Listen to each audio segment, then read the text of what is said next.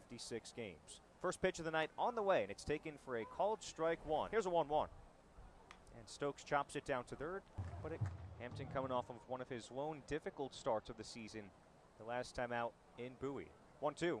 Swing and a miss, strike three, and Chase Hampton has got strikeout number 93 on the season. That's how this ball game begins, and chased out when 5 runs scored against him, which were a career high, and he struck out 3 batters in that game. And a 3-0. Taking all the way, it appeared. And a 3-1.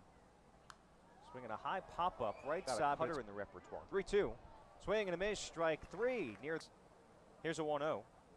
And Dunn rolls it foul behind. Hampton deals a 1-1. And Dunn takes it for a strike. Hampton deals a 2-2. Runner goes again, but Dunn takes it for a called strike three. Pinching the inside corner. He's leading off this top of the second inning.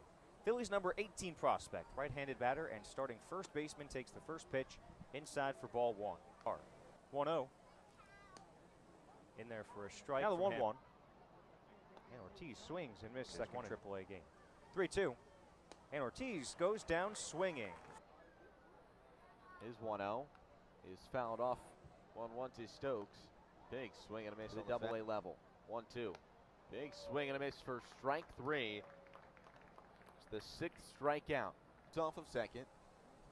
And the first pitch. Swing and a miss. 0-1. Breaking ball. Just getting secondary pitches.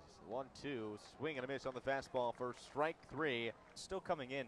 That puts in perspective the fact that Martin was able to get a piece of one off of Hampton. First pitch, swing and a miss on the fastball as it currently does. 0-1, fastball low. 2-1. Check swing on the breaking ball. As the 2-2. Slider for the outside. promotion. 3-2. Swing and a miss on this slider.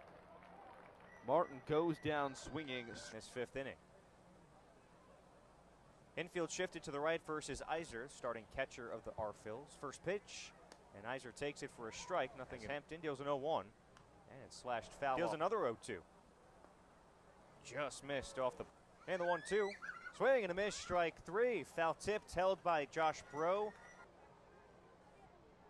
Deals the first pitch, and De La Cruz swings and misses. And fouling it up here too, as the 1-1 is fouled straight back. Coming back, here's the 1-2. And De La Cruz takes it in there, called strike three.